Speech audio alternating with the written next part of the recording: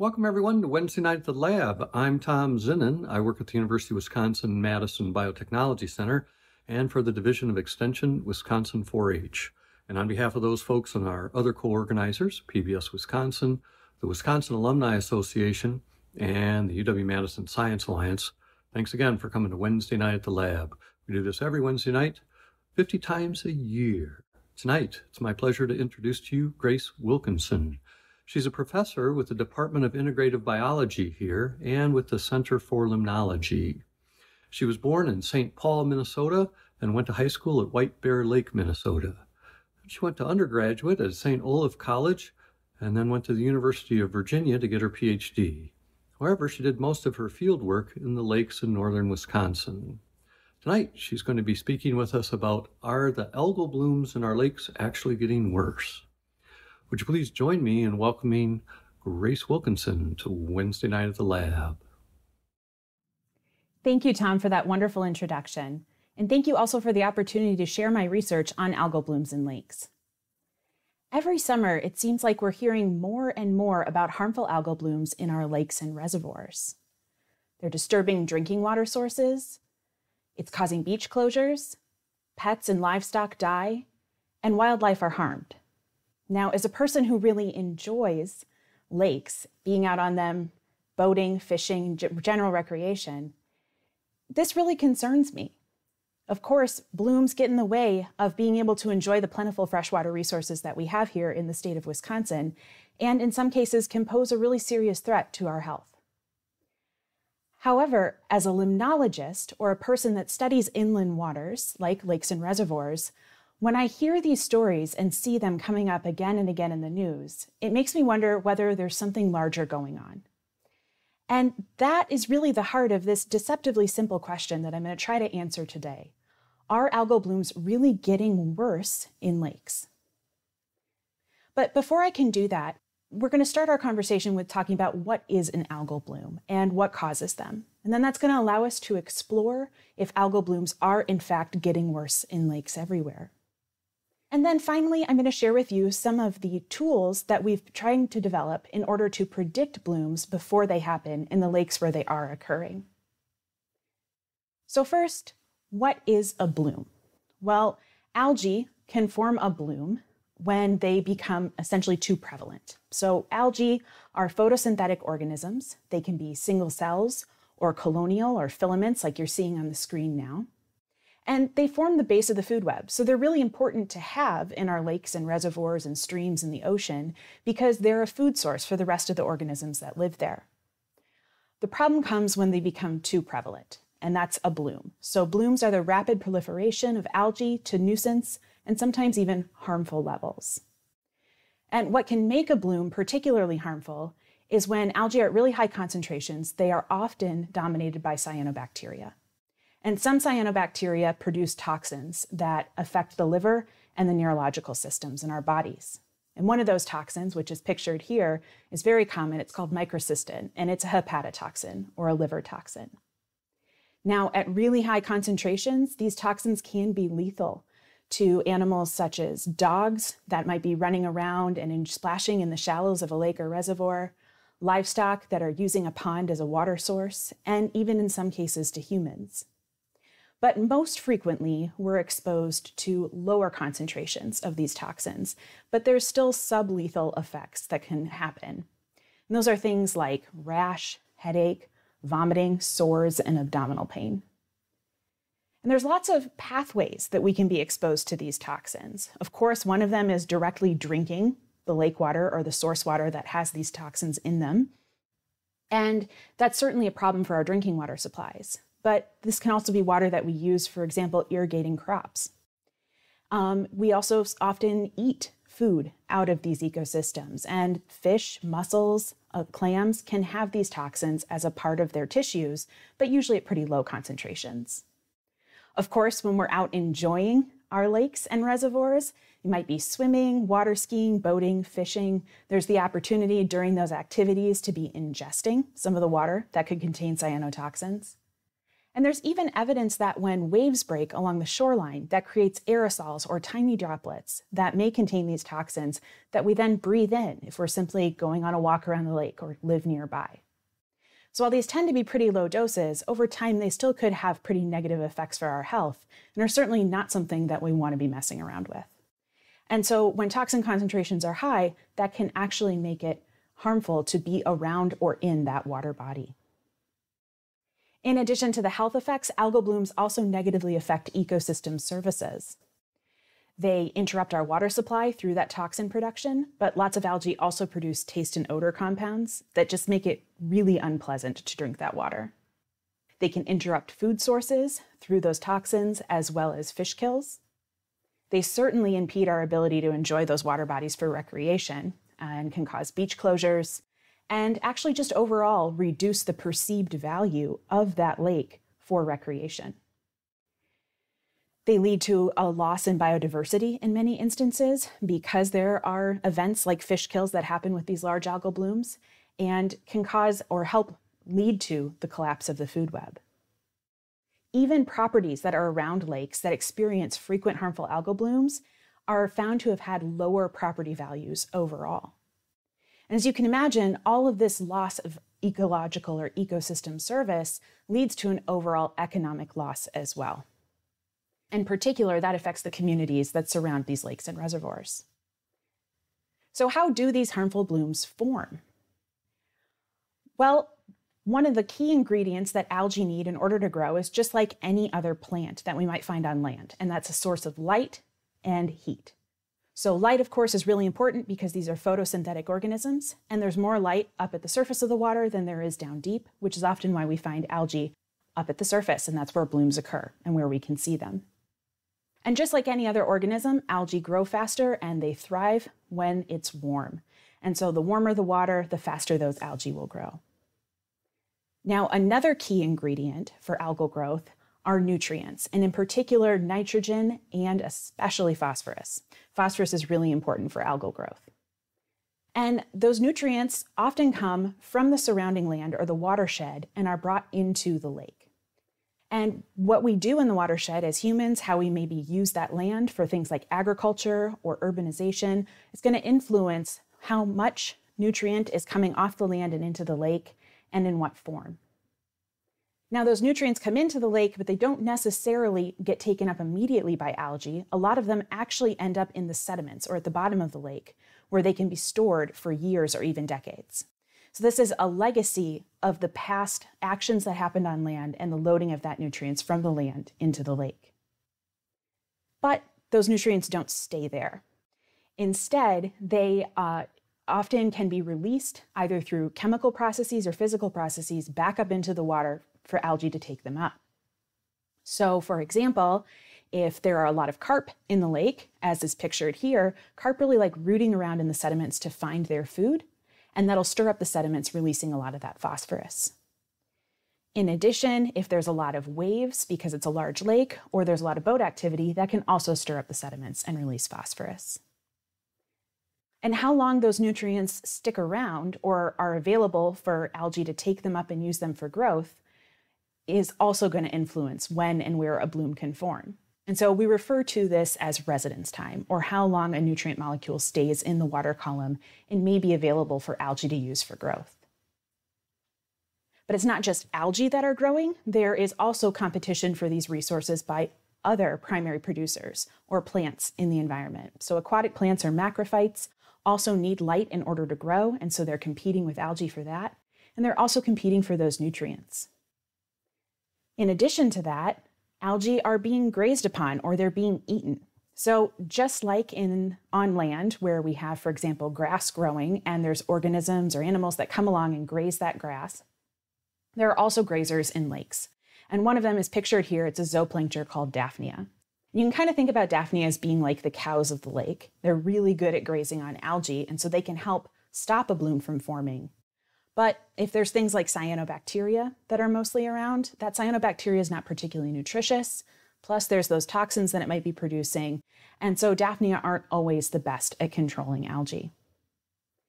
And so it's this complex interaction of all these external or outside the lake and internal environmental drivers that can create the conditions that an algal bloom can form. And of course, human activities are causing large-scale changes to all these drivers. So for example, we're changing and increasing the inputs of nutrients onto the landscape. This is an example from Sabo and colleagues that was recently published in 2021 that looked at the phosphorus inputs that we as humans are putting onto the landscape here in the United States. And what this map shows are those phosphorus inputs, and the deeper the brown color, the more phosphorus that's being put onto the land. And this doesn't just come from agricultural practices like adding fertilizer to the land, but is also livestock waste, human waste, and a small portion is even coming from the dust particles that are in our atmosphere that also have phosphorus on them. And as you can see from this map, we're not putting phosphorus on the landscape in the same way in all places. In some regions, there's very little phosphorus input, but for example, here in the upper Midwest and in the Corn Belt region, there's a large amount of phosphorus being added to the landscape. And this phosphorus has the potential then to run off into our surface waters, our lakes, rivers, streams, and reservoirs.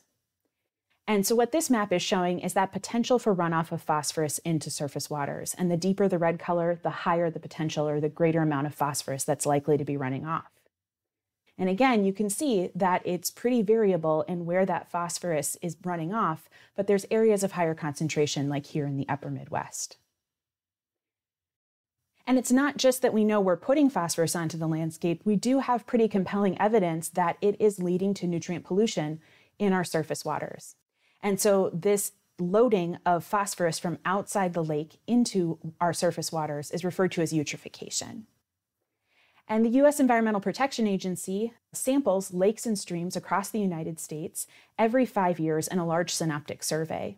And as you can see from this data here, where we're looking at the percent of those ecosystems sampled, this is usually well over 1,000 streams and lakes across the United States, that the percentage with a total phosphorus concentration above this 10 micrograms per liter threshold has been increasing subsequently over the past decade to decade and a half, to the point where we expect where almost all ecosystems that are sampled are likely to be above this phosphorus threshold. So this is strong evidence for widespread eutrophication of our inland waters. At the same time, we know that the climate is changing and it's rapidly warming. And that's also causing rapid warming in the surface of lakes around the globe. So as you can see from this map here, every dot is a lake that's had long-term monitoring on it for surface water temperatures. And the deeper the red color, the stronger the warming trend has been. So the majority of lakes are warming and warming pretty strongly. And in addition to creating warmer conditions, which of course algae love to grow because it's nice and hot, it's also changing the physical environment, or the way that that water is mixing from the top to the bottom of the lake and whether or not it's stratified. And that physical climate is also really important to algae. In addition to, of course, the climate warming, precipitation is changing. And in particular, it's intensifying, or the big storms are getting bigger. So this map here from the National Climate Assessment shows areas where precipitation has either been increasing in green or decreasing in the brown color. And in some areas, like in the desert Southwest, you can see that intense precipitation has been declining. But again, here in the upper Midwest and the Corn Belt region, we see that precipitation is intensifying. And when we look at the entire United States from the 1900s to the 2000s, it's very clear that these big storms are becoming more common, and the big storms are getting bigger.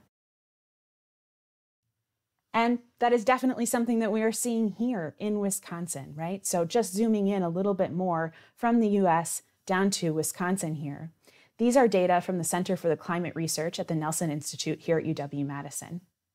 And what I'm showing with the change in annual precipitation here is the darker the color is the greater increase in precipitation that's been observed over the past 70 years. And every place where there's an asterisk, that's a region where there's been a significant increase in precipitation. So as you can see, particularly in the southern portion of the state here, we're seeing a significant increase in precipitation on an annual basis. And that's paired with an increase across the state in minimum temperatures. So minimum temperatures are important in thinking about the way that we experience winter, right? So winter, of course, is an iconic part of the Wisconsin life, but winter is changing. And with minimum temperatures increasing, we can expect to see a loss of ice cover in some of these lakes, as well as how long that ice is staying on, which changes the way the nutrients are flowing through these systems and the light that's available for algae to grow. So with all of these things combined, we're seeing an increased input of nutrients onto the landscape, more nutrients being stored in the sediments of lakes and being available to be released, changing warming atmosphere and changing stratification, and coupled with intensifying precipitation, it is a very reasonable hypothesis that blooms are getting worse in lakes everywhere. And coincident with all of these changes is our growing awareness of algal blooms and how in the news. So for example, this graphic here shows local news reports of algal blooms over the past 10 years in the United States. Every time there's a local news report, it's recorded and added to the graphic, and then that builds up over time. So you can see all the places where blooms are being talked about in the local news. So it would seem reasonable, coincident with all of these changes, and what seems like either our growing awareness or the fact that blooms really are getting worse, that we might think algal blooms are getting worse everywhere. But we haven't yet had the opportunity to really challenge that idea or test that hypothesis with data, and that's what my collaborators and I set out to do. Before we could answer this question, though, we first needed to define what does it mean for a bloom to get worse, right? So can we actually create some metrics to quantify what we mean by worse? And the first metric we came up with was a change in bloom magnitude. So this is the average bloom getting worse from year to year. So this might be tied to, for example, an increased likelihood that the ecosystem services that I discussed before might be lost from the system. Another metric that we identified was severity. So is the peak of the bloom getting worse and worse? In other words, when a bloom happened in the lake in the past, did it go from being crystal clear blue in the spring to kind of green later in the summer? And now it goes from crystal clear blue to green and scummy, chewy water, right? This big algal bloom, so a more severe bloom. And of course, the greater the severity, the increased likelihood of severe consequences with that bloom. So things like fish kills or really high toxin concentrations being produced. And the final metric is duration, or is the bloom lasting longer and longer each year? In other words, is the bloom, instead of just being a quick, severe peak of a lot of green algae, is it sticking around for more of the summer, even the whole summer? And if so, that's likely an increased period of summertime economic loss, particularly for the tourism community surrounding these lakes and reservoirs. So with these three metrics, we now have a way looking at the average bloom or its magnitude, the severity or the peak of the bloom, and how long the bloom is lasting in order to start answering the question, are blooms getting worse? But now that we have our metrics, we need an actual variable or data in order to address this. And so there are lots of different ways that you could go about trying to quantify how bad a bloom is in a lake, or try to quantify how much algae is there. You could do it visually. You might be able to take a picture and assess something about the color of that photo. But a lot of these metrics are subject to human biases. And so we wanted something that would be less biased and more reproducible. And so what we turned to was measuring chlorophyll A concentrations in lakes. Now, chlorophyll A is a pigment that's found in algae. It's found in tree leaves and grasses. It's the thing that makes them green. And so we can take a water sample and extract the chlorophyll A in the algae that's in that water sample out of it in the lab, and then measure it with a spectrophotometer or a fluorometer. And that creates this reproducible, quick and cheap way to measure algal biomass. And it is, in fact, so easy to do this that measuring chlorophyll A is a very common variable that's a part of water quality monitoring programs across the United States. And so this would give us the opportunity to look at lakes in a broad area to try to address this question. So now that we know what we want to measure, magnitude, severity, and duration, and how we're going to measure it, chlorophyll A, we needed to know how many measurements happened each summer in order to really capture a bloom. And to illustrate what I mean here, I want to show you some data from Swan Lake, which is located in western Iowa. And these were data that were collected by David Ortiz, a master's student in my lab at the time. And what David did is he had a sensor that was in the water measuring chlorophyll concentrations. So unlike taking that water sample back to the lab and extracting, this was a special sensor that sat in the lake and made those measurements in real time. And so he essentially had a measurement of chlorophyll concentrations every single day in the lake during the summer of 2018. And you can see those data here. And so if we wanted to calculate the magnitude of the blooms that occurred, the severity and the duration, we could do that with these data. And since he has a measurement for every single day, we have a pretty good idea that we're capturing sort of the true measure of the magnitude, severity, and duration. But at the same time, the Iowa Department of Natural Resources has a long-term water quality monitoring program where they visit all the lakes in the state 3 times during the summer to also measure chlorophyll concentrations. And so we wanted to know, well, how do the 3 measurements that the Department of Natural Resources made match up with the everyday data that David was collecting? And so if we compare those 3 sampling dates, which I'm showing with the green dots here, to the full summer value, you can see that these metrics that we've calculated, you start to get a very different picture of what this bloom looked like, whether you visited 3 times or every day. So we did this exercise essentially for 30 lakes where we had daily chlorophyll measurements during a bloom. And we wanted to see how frequently measurements needed to be made in order to capture these bloom metrics. And what we landed on was essentially every 14 days. We needed a measure of the chlorophyll A concentration about every 14 days to adequately capture the magnitude, severity, and duration of a bloom. And it turned out this was probably the key sticking point in finding data to answer our question, because it's very common for water quality monitoring programs in states to go out and visit a lake once, twice, or 3 times during a summer, not necessarily every 14 days. So in order to answer our question, we needed at least 10 years of data within the lake because we wanted to look at long-term trends in algal biomass. We couldn't have really any large data gaps during those 10 or more years, and we needed the measurements every 14 days. And so in my mind, these sort of became unicorn data sets. They were mythical or something that were going to be really hard to find. But ultimately, we ended up finding 323 lakes that met these criteria. And they spanned the 17-state region that I'm showing you here. Every dot is one of the lakes. Now, the majority of these data came from the Lagos database, which was published by a group of limnologists led by folks at Michigan State. This is a fantastic resource. Really what it did is it brought together all the data sets that different state agencies, local watershed associations, and university researchers had been collecting for decades so that we could start asking these bigger picture questions. And so we're certainly indebted to the folks that did all the work of collecting these data and then the folks at Lagos that brought these data sets together. So with these 323 lakes that have the right data requirements, we can now ask our question, are algal blooms in lakes really getting worse? As a reminder, we wanted to look at the magnitude, severity, and duration and how those were changing over time in each one of these lakes. And so what I'm showing here is a histogram for each one of those metrics. And it has the standardized trend coefficient. So in other words, if the trend was positive for magnitude, that would mean that the magnitude was getting worse, or the average chlorophyll concentrations growing higher over time. Or if the trend is negative, then that means that the average concentrations for magnitude were actually getting better.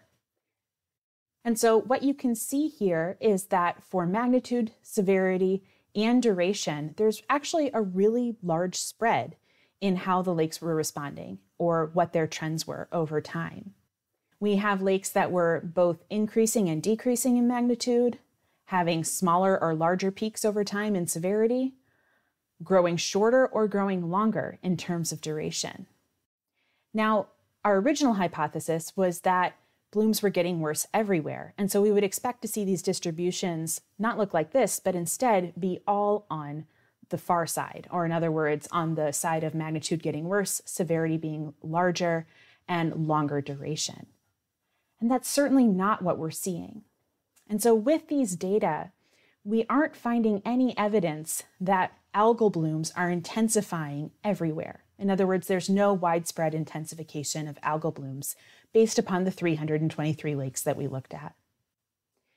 But what really surprised us when we dug down and tried to understand which lakes were changing significantly over time in either direction was that 11% of lakes are getting significantly worse. In other words, 1 in 10 are seeing their algal blooms get worse. But shockingly, 17%, or approximately 1 in 6, are getting significantly better. So more lakes are actually, in our data set, getting better in terms of algal blooms instead of getting worse. And this was certainly a surprising finding for us and very much did not fit with our original hypothesis. And so, of course, when you get a surprising result like this, the first thing you want to ask yourself is why? Why are so many lakes getting better? And I think it would be important to note that while we were approaching this question using chlorophyll measurements that had been made in lakes over decades, often collected by volunteers and such, there are others who have been approaching this question from a different perspective. And in particular, Top and colleagues published a paper in 2021 where they used remote sensing or satellite measurements to look at water clarity. Now, water clarity is certainly related to algal blooms. When there's a bloom, the water's not particularly clear. But there's other things that affect water clarity as well, so it's a little bit different of a measurement.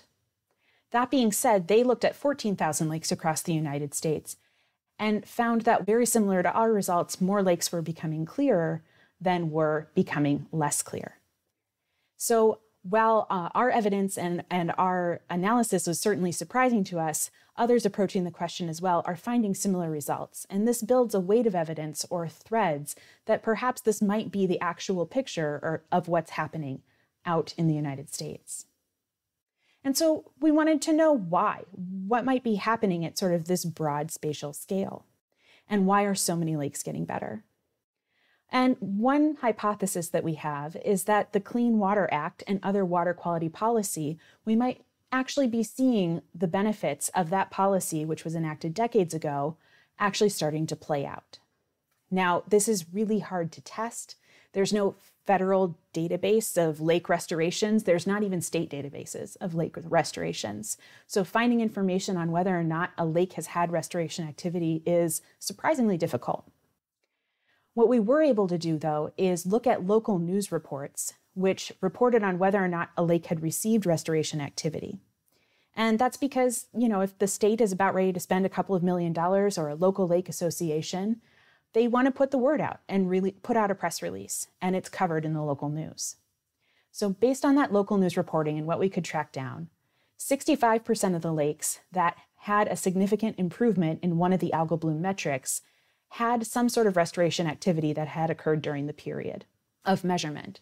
So it's certainly possible that this is an effect of policy and our restoration efforts in order to turn around bad water quality and try to address it in individual lakes. But it's still too hard at this point in time in order to really track down if that's what's happening, and we can't put these data into a statistical model in order to test that. So right now, it just remains a hypothesis.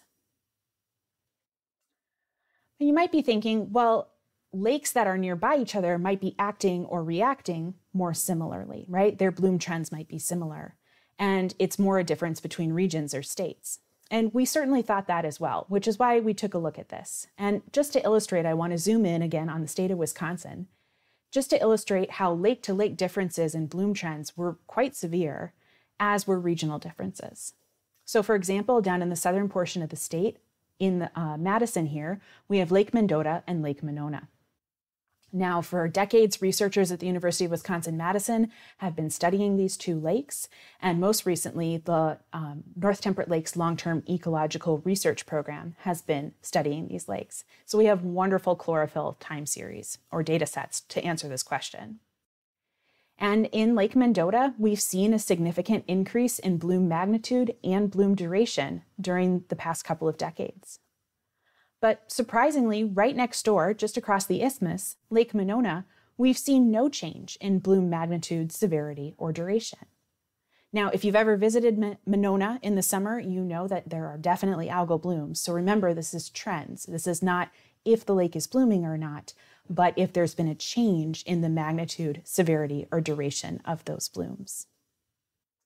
So lakes right next door to each other, like Mendota and Monona, but in other places in our data set as well, are responding very differently. And there's certainly differences across regions as well. So if we compare the southern portion of the state to the northern portion, like Aliquash Lake up in Vilas County, we see that blooms have been actually getting better in this lake. In other words, the severity and duration of blooms has been significantly declining over the same period that Mendota and Monona were studied. So we wanted to dig in more into these lake-to-lake and regional differences and try to understand what's driving the difference in bloom trends among lakes. And we have 5 hypotheses. Could be related to the lake morphometry or the shape of the lake, because that influences the way that the sediments and the water interact and whether that water column is mixed or stratified. Could be the land-to-lake connectivity, so where that lake is sitting in the landscape, whether it's fed by groundwater or mainly surface water, and what the watershed looks like. What are the land uses and potential nutrient inputs? We also looked at nutrient availability, so just how much nitrogen and phosphorus are in the water, and has that been changing over time? We also wanted to look at whether climate mattered, in particular, whether warming temperatures during the summer or any trend in temperature during the summer was related to algal bloom trends. And we looked at whether or not big storms, so those really intense precipitation events, have been increasing or decreasing in the watershed of these lakes, and if that helped us understand these bloom trends. And in short, we really didn't find any evidence that temperatures were related to trends in algal blooms, which was somewhat surprising because we expected, given this large-scale increase in global temperatures, that that might be playing somewhat of a role. Similarly, we didn't find any land-to-lake connectivity metrics that were related to the algal blooms. Instead, we found that large lakes were more likely to have increasing trends in bloom magnitude and severity. So larger lakes are slightly more likely to be getting worse in terms of algal blooms. Lakes with really high average chlorophyll concentration, so these are the lakes that are already pretty green, are experiencing blooms on a regular basis, were more likely to actually have a negative trend in magnitude and severity. And this might seem a bit counterintuitive, but it might actually be more evidence towards the idea that the lakes that already have pretty bad algal blooms were putting more effort towards restoring, and so those are the lakes that are getting better. Again, it's only a possibility, and we need more data to really test that in a model. And then finally, we see lakes that are experiencing more intense storms during the summer are also seeing a negative trend in bloom magnitude. While these individual pieces or hypotheses are certainly interesting and provide some good insight into what lakes are changing and perhaps a little bit about why, it's really the interaction between some of these variables that was the most interesting. And in particular, the interaction between how green a lake already is and how summer storms are changing. And to illustrate this, I'm going to turn back to Lake Mendota. So Lake Mendota, as we know, is a very nutrient-rich ecosystem. It's already experiencing blooms, and it's very green in that regard. Now, if Lake Mendota were also experiencing a decline in storm intensity, in other words, those summer storms were becoming less intense or less frequent, then the statistical model tells us that we would expect a decline in bloom magnitude.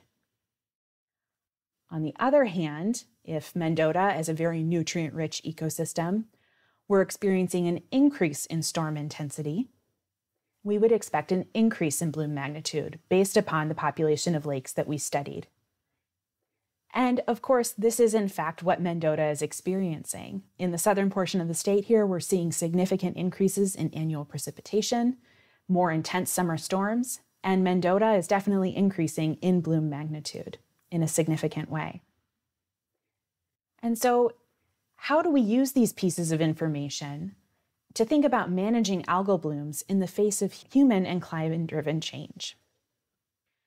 Well, it's really hard because of these complex interactions between what's already happening in a lake and what's happening with the storms that and their intensity of those storms around the lake to create sort of one prescriptive solution for all lakes in North America or the world. But we can use this information to identify those lakes that may be more susceptible to increasing algal blooms or worsening algal blooms. And in particular, in those nutrient-rich water bodies that are experiencing more intense precipitation, thinking about the importance of managing for erosion and nutrient runoff during high energy flows. In other words, these really large storms bring a lot of water all at once, and that water has a lot of energy behind it as it runs off the land and into the lake. And that has the potential for high erosion as well as nutrient runoff. And so the possibility to manage for those high energy flows might be really beneficial in those lakes that are experiencing more intense precipitation. Similarly, for those lakes, these large storm events often bring a lot of wind, and that can cause the sediments to be stirred up, releasing that internally stored or legacy phosphorus. Also, if there's a lot of boat activity or just general, it's a large lake, and so there's a lot of waves, that's increasing sediment resuspension and releasing those nutrients. And so any management activities that help to decrease that sediment resuspension may be beneficial. But I think it's important to note that managing nutrient-polluted lakes under these increasingly intense precipitation events that we're seeing, if we use the tools that we currently have in our toolbox and what we're doing now, it might only be managing to run to stay in place. In other words, we're going to need to put in more effort and more management and restoration in order to overcome increasing precipitation intensity. So while we've been able to demonstrate that algal blooms aren't getting worse in the majority of lakes, and in fact in many more are getting better, there certainly are lakes that are still experiencing algal blooms every summer. And so this other portion of my research that I want to share with you is related to tools we've been developing to predict algal blooms before they happen. So what I mean by that is what if we could predict a bloom during this pre-bloom or blue phase that I'm showing here, and before we could actually see it when the bloom's occurring. So imagine we have one of those chlorophyll sensors and it's sitting out in a lake, collecting data every day on the chlorophyll concentrations. And during this pre-bloom phase, that's when we're out using the lake because it's gorgeous, it's nice weather, we're swimming, boating, recreating. Perhaps it's a drinking water source, perhaps it's a source where people fish for food.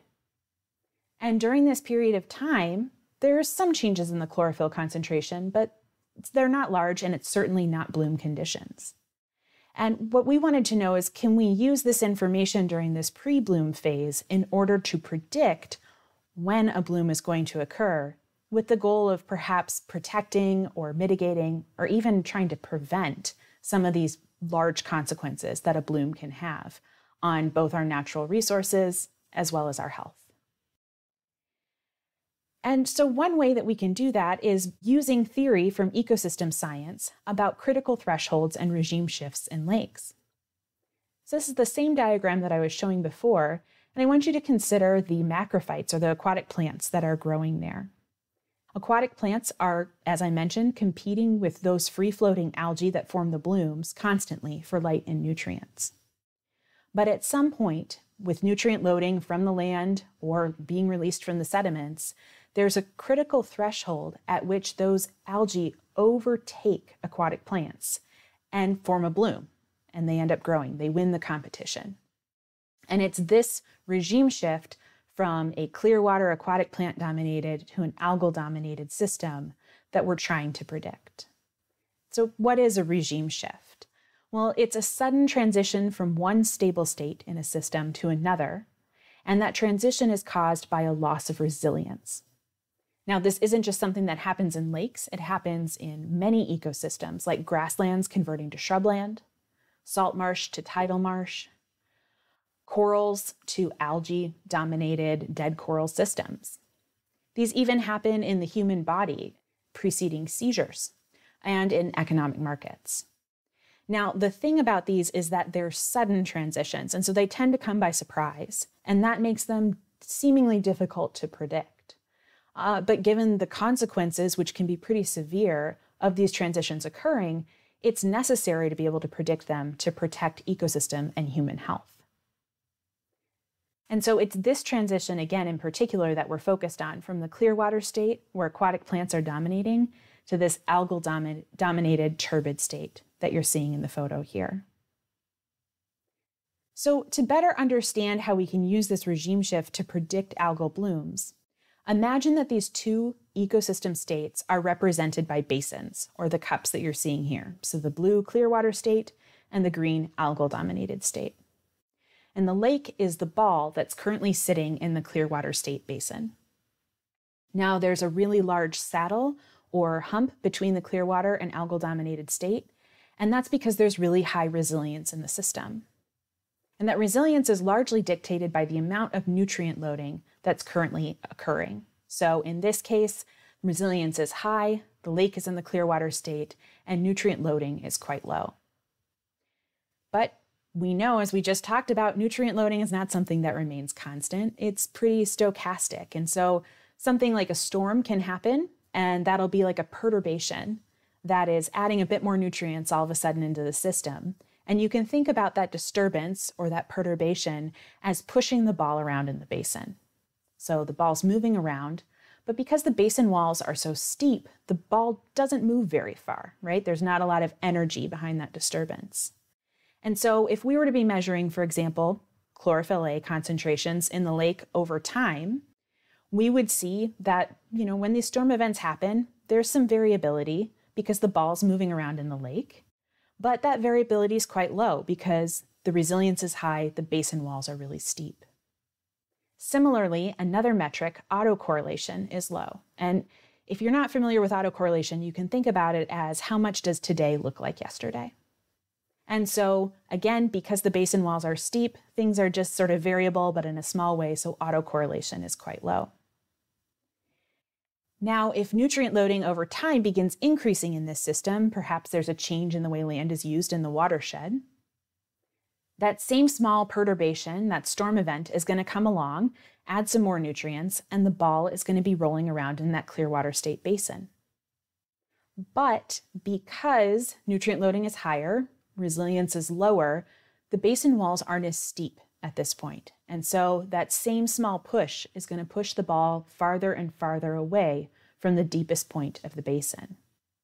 And so if we're still measuring chlorophyll concentrations in the lake during this time, we would see that the variance, or the day-to-day variability, has really started to increase because the ball's moving farther and farther away, and autocorrelation is increasing. And so these are two things that we would expect to have happen, an increase in variance and an increase in autocorrelation, when the resilience is being lowered in the system.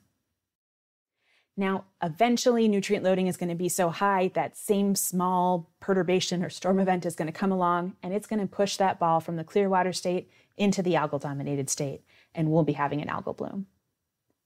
And so what my collaborators and I wanted to know is, given that we would expect this rise in variance and autocorrelation before an algal bloom appeared, can we use these statistical indicators as early warnings of the bloom? In other words, can we measure chlorophyll concentrations regularly in a lake that we think is about to have a bloom? And do we see that variance and autocorrelation rise in a reliable way so that we could use it as an early warning signal that the regime shift or the bloom is about to happen? And so we tested this idea by doing multiple whole lake experiments up in northern Wisconsin. So the lakes that we are experimenting on are pictured here. They're Peter, Paul, and Tuesday lakes, and they're located at the University of Notre Dame Environmental Research Center up in northern Wisconsin and the Upper Peninsula of Michigan. Now, from 2013 to 2015, we slowly added nutrients to Peter and Tuesday lakes with the goal of trying to induce a regime shift or make a bloom happen. And at the same time, we were monitoring Paul Lake, and that was our reference system. So we weren't adding nutrients. We just wanted to make sure that the variability that we were measuring, that rise in variance and autocorrelation, was really related to a bloom and not something else happening to these lakes. So that's why Paul was the reference. So every day we would go out and add nutrients to these lakes, and we'd be measuring chlorophyll concentrations in the water using sensors like the one that's pictured here in the center. And even if we saw these statistical warning indicators, a rise in variance and a rise in autocorrelation, we'd continue to add the nutrients to make sure that we were actually seeing an early warning of a bloom occurring. So just as an example, here is an aerial view of Peter and Paul lakes. Peter is the green lake. Paul is the blue lake that has a bit of clouds reflected in it. So that's the white that you're seeing there. And no surprise, when you add nutrients to a lake, you can induce an algal bloom. And so this is a bloom from 2014 in Peter Lake, and that I'm also showing you the data for. So this is a time series with Paul shown in blue of chlorophyll concentrations that were taken from that sensor. And you can see that really there was no change in Paul. We weren't adding nutrients, there wasn't a bloom. But in Peter, we added nutrients, and slowly over time, we built to a really large algal bloom. But our question was, were there early warning signals prior to this bloom occurring, a rise in variance and a rise in autocorrelation? And in order to answer that question, I just want to briefly describe how we measure a rise in variance and autocorrelation. So we have the sensor sitting in the water, and let's say it's made measurements for 14 days. So we can take those 14 days worth of data, which is shown in that green box there, and calculate some measure of variance, say the standard deviation. Then another day arrives, more measurements are made, and we roll that 14-day window forward and recalculate standard deviation, and continue doing that with each day's data coming in. So in that way, we can look to see if variance or autocorrelation are increasing. But it's really hard to say what actually constitutes a rise in variance or autocorrelation and what's just sort of natural variability over time. And so we used a mathematical method called the quickest detection method that lets us know when a threshold has been passed in variance or autocorrelation, and essentially sounds an alarm. So every day we calculate the quickest detection metric and ask, is a bloom coming? Is there an early warning alarm? And the metric essentially tells us yes or no. So we did this, as I mentioned, in Peter and Tuesday Lake from 2013 to 2015. And so how many times did we see these early warning alarms happen before a bloom? Well, we saw over these 6 lake years of experiment between 6 and 57 days of warning before the bloom occurred. So in some years and in some lakes, only 6 days or about a week's worth of early warning notice. But in other instances, we saw almost 2 months of early warning. So we knew that that bloom was coming. That's a pretty good early warning system. Surprisingly, also, we found that the more severe the bloom, the more types of alarms were firing off. In other words, we had more confidence that really that bloom was coming because lots of different ways of measuring these early warning alarms were firing off and saying, yep, here it comes. So the more severe, the more alarms, and the more confidence we could have. So we were really excited that this theory about regime shifts actually played out in our experiments and maybe could be used as a tool for an early warning system. And so that was the next question that we asked. Do the early warning signals come in time to prevent the transition to a harmful algal bloom? In other words, if we want to maintain really high or good water quality, we know from our previous experiments that as we get closer and closer to the regime shift, our statistical warning indicators are going to start firing off. If we see those early warning indicators alarming or firing off, can we do some sort of intervention to pull the system back from the brink and maintain good water quality? And so it was this idea that we tested in 2015 in Peter Lake. This time, same experimental setup, but when we saw those early warning signals firing off, we stopped adding nutrients to Peter Lake. And we wanted to see if we could prevent a long-term or sustained bloom from happening or prevent that full regime shift. And so at the beginning of the summer in 2015, as you can see from this aerial image here, Peter and Paul Lake looked very similar to each other. And in the graphs that I'm showing above that, chlorophyll as well as phycocyanin, the values were very similar. Now, chlorophyll is that variable we've been talking about, and phycocyanin is another pigment that is mainly just found in cyanobacteria. So it's a good way for us to measure essentially that potentially really harmful component of the bloom, the cyanobacteria. So they were similar to each other. We began adding nutrients. And when we saw those blooms fire off, we turned off the nutrient additions and we stopped. And so as you can see, there was a bloom that occurred, a very short one that was small in Peter Lake.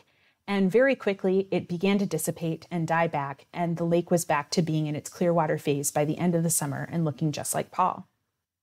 So while we didn't prevent any bloom from happening, we certainly stopped a permanent regime shift from happening, and we're able to pull that system back from the brink a bit.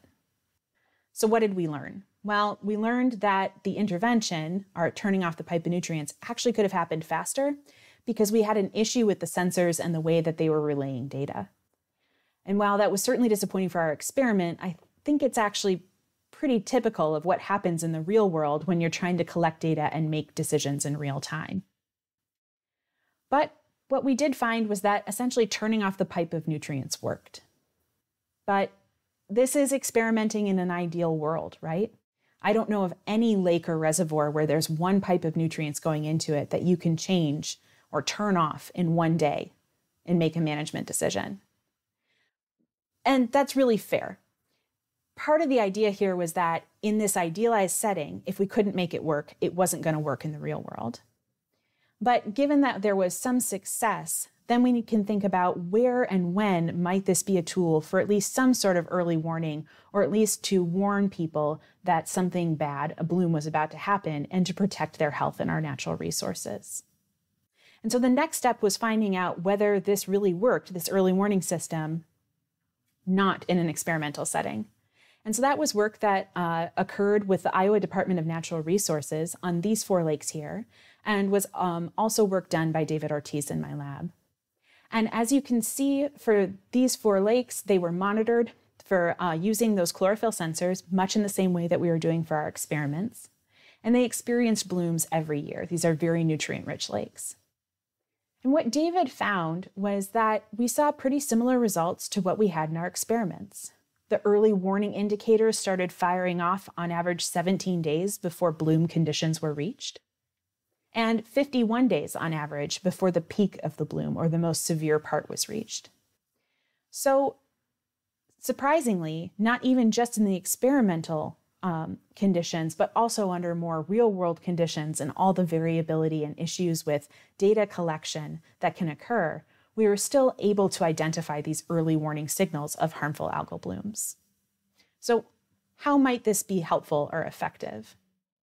Well, I would argue that maybe the real purpose of a tool like this would be to use it as a potential for proactive management to protect ecosystem services. So those services, like I mentioned, like drinking water and food supply being protected, our irrigation waters being protected, and protecting recreational users of these water bodies that might experience a bloom. What the early warning system could provide in these instances would be opportunities for managers to know when they should dedicate their resources, time, money, and personnel towards more intensive sampling if a bloom is coming on, perhaps closing beaches, or even doing other management interventions like turning on aerators or algicides in really extreme cases in order to prevent things like fish kills, as you see here. And in particular, I think it's this knowing where and when to put resources, because they're limited. We don't have all the money or time in the world to measure everything everywhere. And if we know that a bloom is about to come on, that's a good indication that more intensive monitoring of, say, toxins should be occurring in order to protect drinking water sources and recreational users. So while we found that algal bloom intensification is currently not widespread, we know conditions are going to continue to change. Eutrophication will continue to accelerate in some regions. Precipitation will also continue to change. And while we have tools like the early warning system that we can use in a management context to protect health and human resources, they're not a solution. They're a stopgap measure while we work on the solution. In order to protect our lakes, we need to continue to reduce eutrophication, promote active and science-based restoration, and work to adaptively manage our inland waters in the face of a changing world. I want to acknowledge my collaborators on both of these projects, as well as our funding source, which was largely the National Science Foundation. If you're interested in more details about these projects, you can reference the papers that are here. And I want to thank you for letting me share my research with you today, and I hope it gave you an opportunity to view the lakes that you love in a slightly different way and think about the actions that we all can take to protect our freshwater resources.